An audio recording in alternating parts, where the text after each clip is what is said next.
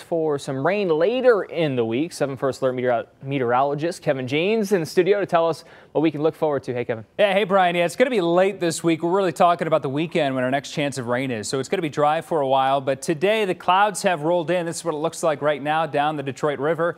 It's 37 degrees outside, and the average high temperature for December 8th is 38 degrees. So we're awfully close to average. Good news is the wind is light right now, and so the wind chill is the same as the actual air temperature. This morning we did drop to 23 degrees, and that's the coldest it's been not only this month so far, but this season.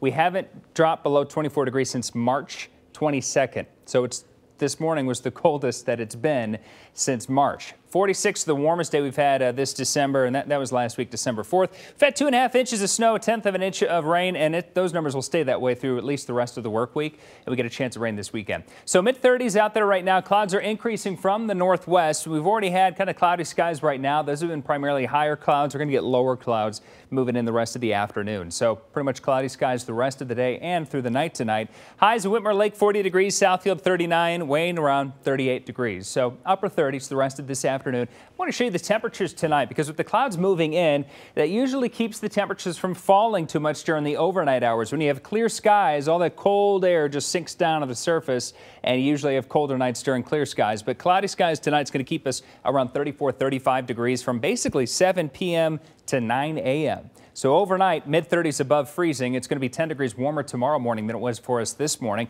Tomorrow afternoon, a good-looking day. Cloudy skies in the morning, but the sun's back out in the afternoon with a high of 45 degrees tomorrow.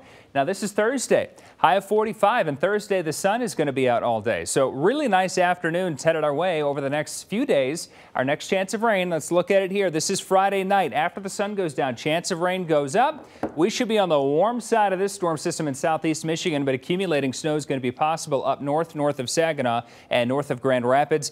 That's something we'll have to fine-tune in the forecast as we get closer to determine snow totals, how much they could see up north. But for us, again, it looks primarily as rain at this point, since look at the temperatures. 48 Friday, 49 degrees Saturday, but I plan for rain. Could begin at any point after sunset Friday. Rain is likely throughout the day Saturday. It's going to be a wet weekend, and then that changes to snow showers as that storm system moves away late Saturday night through Sunday morning. So doesn't look like we'll get to much accumulating snow here Sunday, maybe an inch, but again, we'll fine-tune that forecast as we get closer. It's going to be warm the rest of the week. We go from 49 Saturday to highs back into the 30s next week beginning Sunday.